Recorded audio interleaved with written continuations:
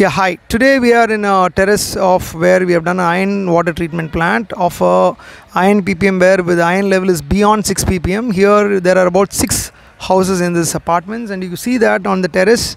you have totally brown color marked brown stain marks, and this is because the that is the color of the water which is coming inside your tank. And not what we have done is, instead of the water going to the overhead tank, here, because the iron water is very bad, we are just going to do a initial filtration system which comes through this pipeline and goes to the first cylinder filter here,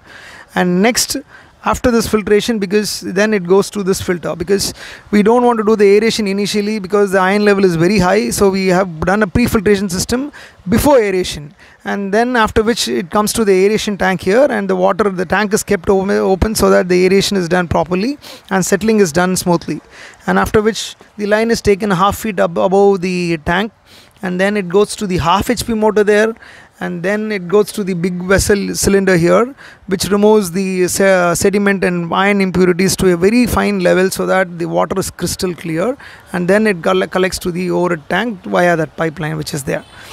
Whatever the dust is accumulated, it has been when during the backwash, the dust is pushed to this drain line which is connected here, and all the drain lines from coming out of the cylinders, the 4 cylinders, as well as this tank also down, you have the settling tank dirt also will be